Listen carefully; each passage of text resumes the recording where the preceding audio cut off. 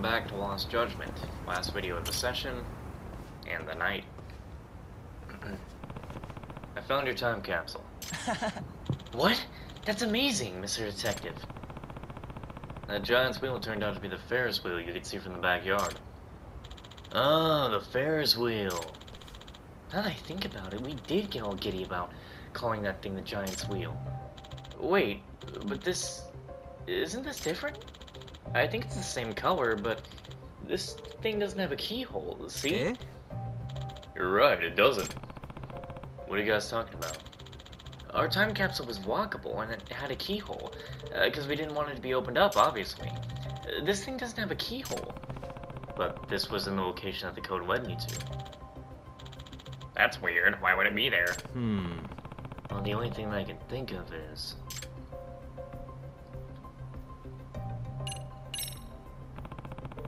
that there's a possibility it was stolen. Yeah. No, I doubt that. There was no valuables in it that would have been worth stealing. Plus, it'd be pretty crazy for a thief to be digging randomly and find the time capsule by sheer luck. And if there was some guy just wandering around and digging up the ground, that would have been noticed. Yeah, I see what you mean. Even if it's possible that happened, it probably didn't. Well then, thinking back, there were some curious signs of disturbances near the place where I dug up the time capsule. Maybe I can guess what happened based on that. Is it possible you're misremembering? You say there was a keyhole, but maybe there wasn't. Huh? What are you trying to say? That this is the time capsule the three of you were looking for. Well, I really don't think it is. We were sober when we bought the capsule, so there's no chance of misremembering that particular detail. Really? I see. Well,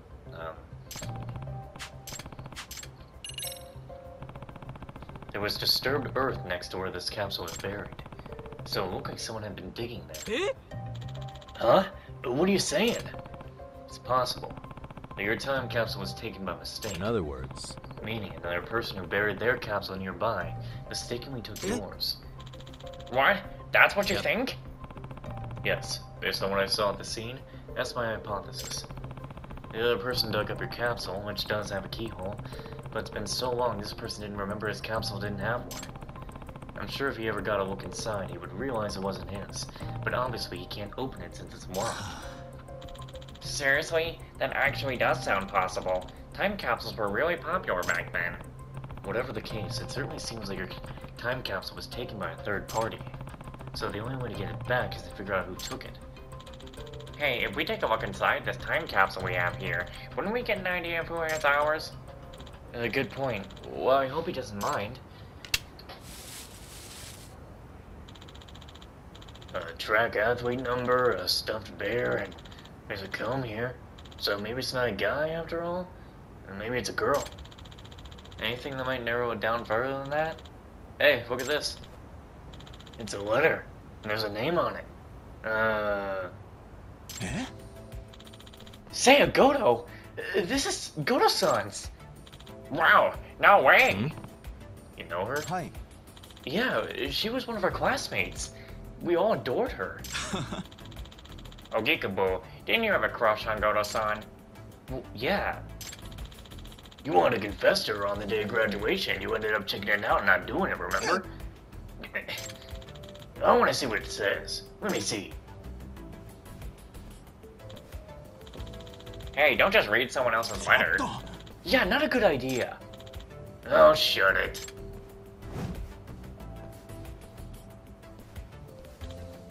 Oh. Eh? What? Hold on. No way. Seriously? What? What's in this letter? It's not good to invade her privacy by reading her letter, but now I'm curious. Hold on, is this truly necessary to the investigation?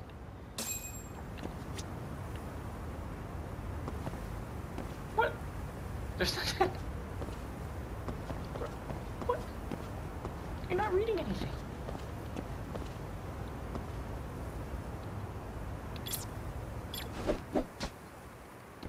He's not reading anything. No way! Why is this kind of letter inside Goto-san's capsule? Okay, I guess this is necessary to complete the job. Here we go. Excuse me. What's written there, exactly? Well, you see, it's a love letter to the person she liked at the time. Eh? What? Really? What does it say? I wanted to confess to you on the day of graduation, but now I regret I wasn't able to do that. Instead, I'll hide my true feelings inside this time capsule. I hope that by the time I open this again, my love will be fulfilled. Wow. So there was someone she really, really liked. Who was it? Did she give a name? Okay, you might want to sit down for this. The name she gave is Yuta Ogikubo. It was you! What? Eh? Seriously? Hold up. You're joking, right? Let me see.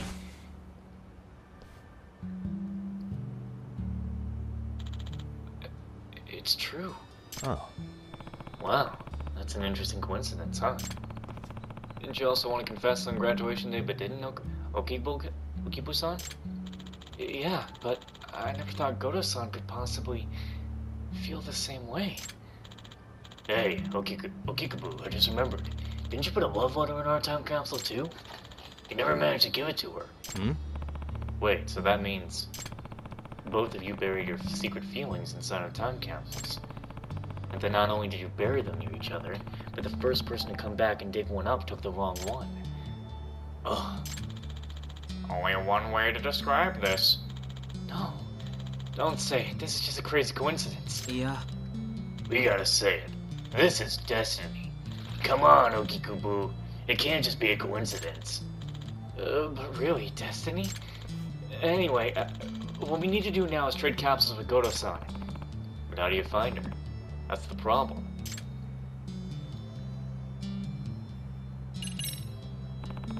Do you have an idea where she lives?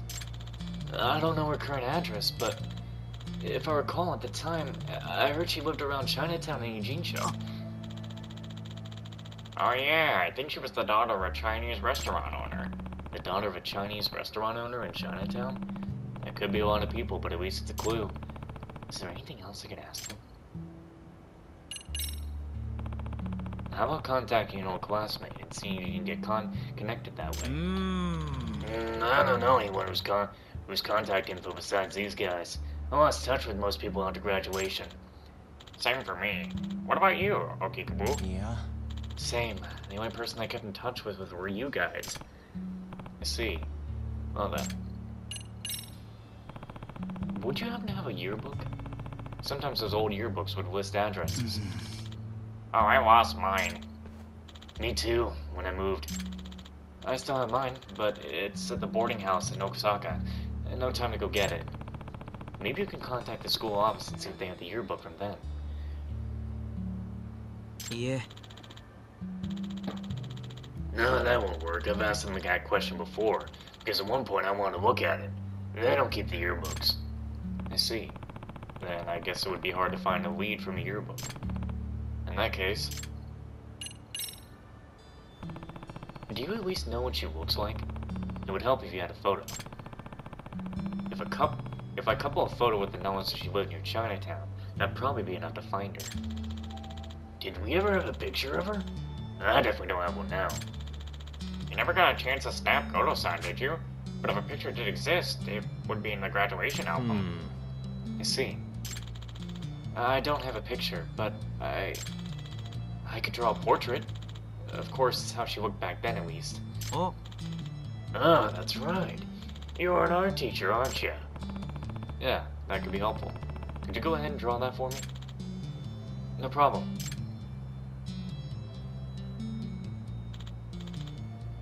Okay, I'm done. I'm pretty sure this is how she looked. Oh, it totally is, yeah. I remember. Yep, that's Goto-san. She always had that sort of gentle look. Yeah, you really captured how refined she was. Alright, so maybe if I look for someone who looks like this but 10 years older, I can find her. And hey, if he finds her, it's time to confess, Okikubu. Eh? What? Confess? That's right, man. You can't let this chance slip away. Yeah, this is destiny. Your life could change forever. But Goto-san might be married by now, right? We're all 28 years old. Yeah. Nah, I don't think that's the case. I've heard through the grapevine that she's not married and very interested in finding someone. Really? But still. Okay, Kaboo, enough's enough. You gotta make a move. You've been carrying around your feelings for Goto-san for 10 years. You talked about her during all the rare times we met up. That's right, Okikaboo.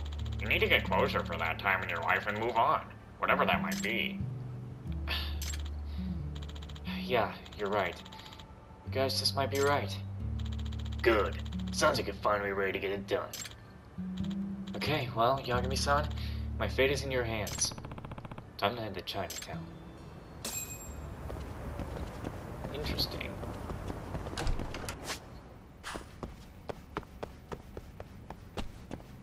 Why can't I just use those doors? Why do I have to use specifically this door?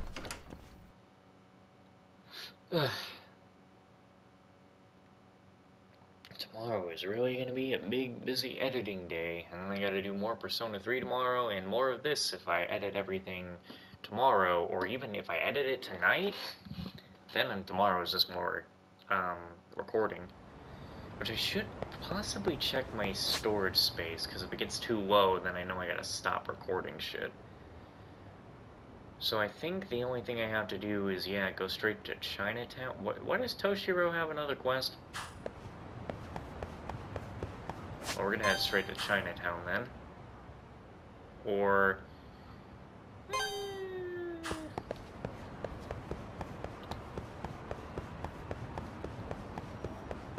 It's all kinds of things, man, and some things you gotta discover. Actually, wait.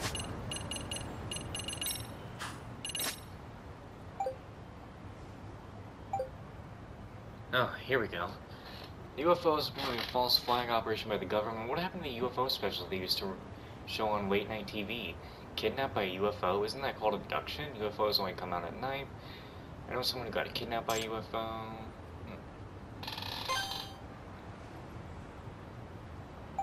Oh yeah, don't I have to do... Looks like it's only happening at night. And primarily in the bar district. Sounds like I've got my where and when. But for how I'll spot a UFO, I guess I'll just need to keep my eyes peeled. Yeah, it's there. I need to get these on the map before I somehow forget about them. You're in Fukuoka, and you gotta try the Phantom Ramen Stall. The Phantom Ramen Stall is still warm, blah blah blah blah blah, okay. Oh, God! It's so far away. Oh, I have to go down there, don't I? That's a long-ass way, and it is also no longer on the thing, so I'm gonna go ahead and taxi down there then.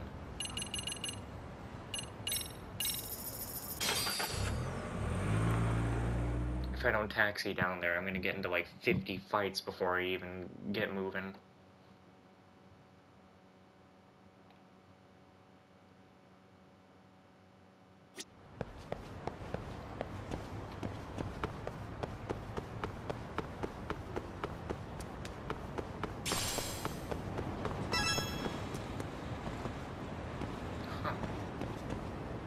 Phantom Ramen Stall is supposed to be down here.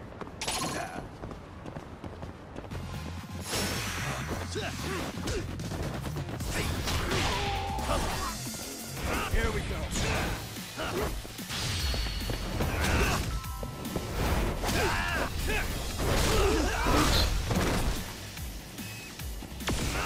Let's go. Come on, bring it.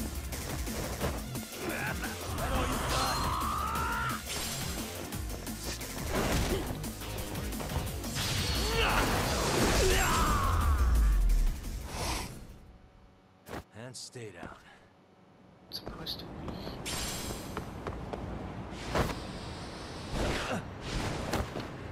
Huh. I don't think it is down here. Wait, but I was supposed to do something with the cats anyway. I had to go befriend a cat to do this. So why did I just waste my time coming here? Well, I'm an idiot. I'm a big-ass idiot.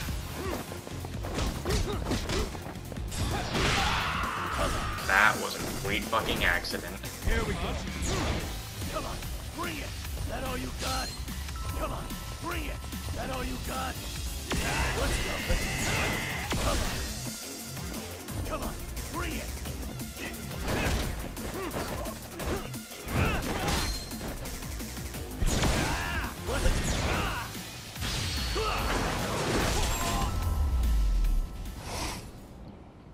Really, guys? Was there always a train over there?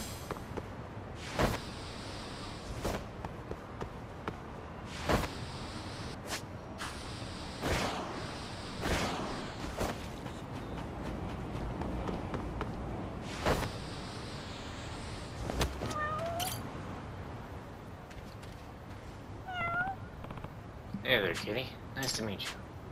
A name, huh?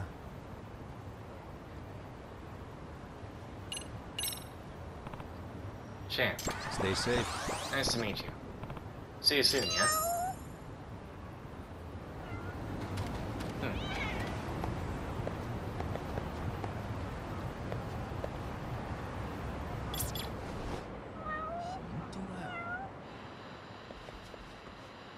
See, it's not...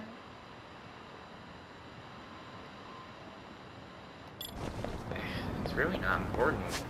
They talk, but it's not anything important at all.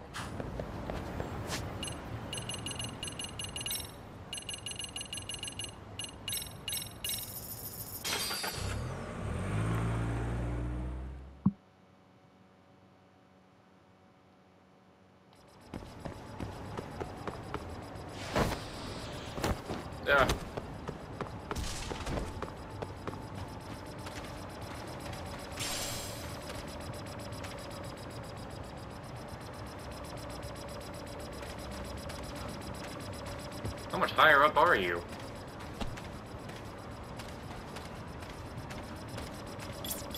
Can you this? There you are. What? What the?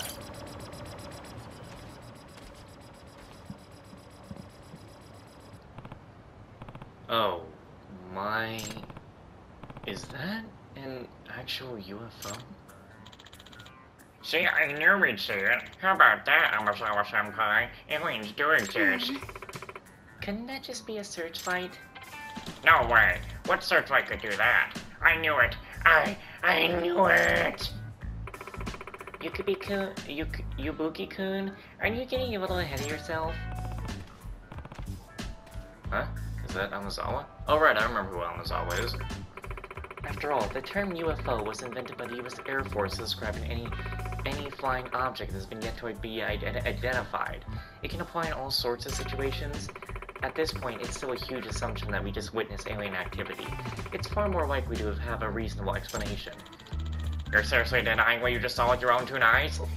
How stubborn are you? This is exactly what's wrong with the MRC. Hey. Hey, Amazawa. Yagami-san, what are you doing here? Well, I've seen all sorts of posts on Chatter about a potential UFO sighting, so I figured I might check it out. Why are you here? I was invited out by Yubuki-kun to tag along with the Supernatural Research Club to look for UFOs. There's a Supernatural Research Club in Serio? So you're Yagami-san. I've heard much about you. I'm Akihiko Yubuki, president of the SRC of Serio High. This is Akiri Toruki, the vice president. Good evening. So, you're all out here UFO watching, huh? Kind of like a joint case between the MRC and SRC. That's cute. I can see how supernatural mysteries are pretty similar to detective-type mysteries, too. Hey! Yagami-san, what are you saying? Yes, supernatural research may share some similarities with the work that we do, but in the end, they're all totally different. I don't know about totally different. Maybe more like cousins? Listen, supernatural events are indeed unexplainable mysteries, but that's simply due to the current limitations of human knowledge. In other words, the term is reserved for phenomena that can't be rationally explained by science or logic. Hold on. Well, our own mysteries are just more stuff we can explain with our current logic yet, right? That's true, but as a premise, mysteries are solved with rational thinking, rather than pure speculation. This has been the foundation of the genre for centuries. No matter how complex, in the end, any mystery can be reduced to rational, factual statements. Compare this to the supernatural writing, speculative tales with no way of verifying their accuracy, enjoyed for their impenetrable nature, open-ended questions, and what-ifs replacing research facts. The two genres of writing are like water and oil, the moon and the sun, natto and Italian food, Urashima Toro and Edgar Allan Poe. Now do you get it? Yeah, I'm not very well read enough to know if the last comparison works, but I've got the gist. If I have this right. In fact, what I'm really hearing is the MRC and SRC are sort of like rival clubs, aren't they? Rivals? That implies we'd ever step in the ring together in the first place. Yes, please don't put us together with the likes of the MRC. We're the ones who don't shy away from the appeal of the unexplainable.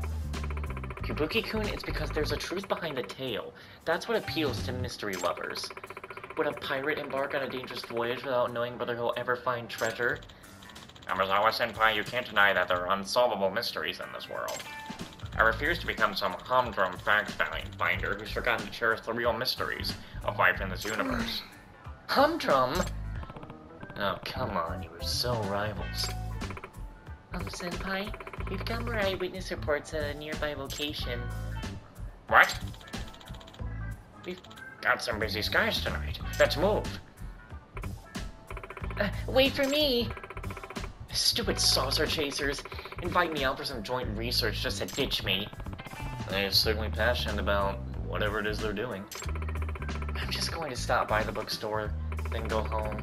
The new mystery will be a lot more rewarding than trying to track them down. Yeah. Alright, have a good night. Boy, sure didn't expect to see a UFO while in town. Can't forget about the abduction part of the rumors, though. Might be something serious there. Maybe I'll keep an eye to the sky, just in case.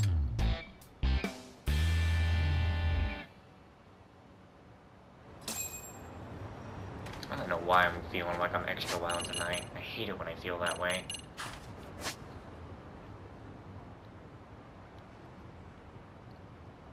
Why even look up the thing if the quest is just right over there?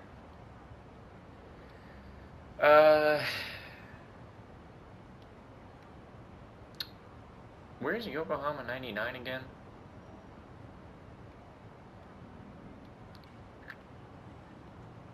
I thought that showed up on the map. Wait, no, seriously, where do we work? Where's Yokohama 99? Oh, right down there. I need to go back there.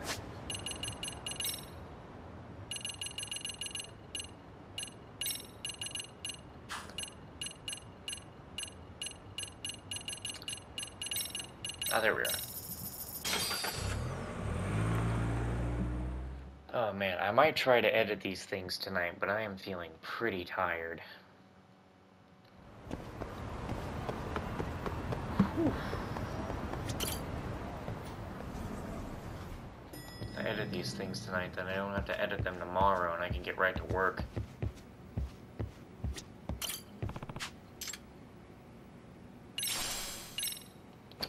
Eye of the Dragon is an equipment item. I think it's something for heat. Wait, it's not an equipment item? I thought Eye of the Dragon was an equipment item. Really? Oh. Eye of the Dragon. Oh, I thought it was an equipment item. Oh. What a waste of time that was.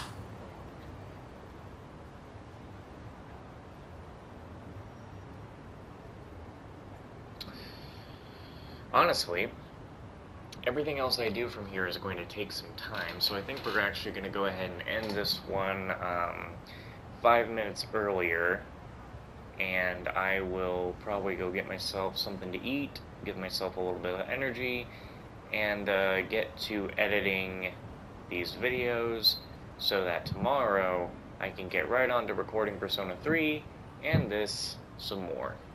So yeah.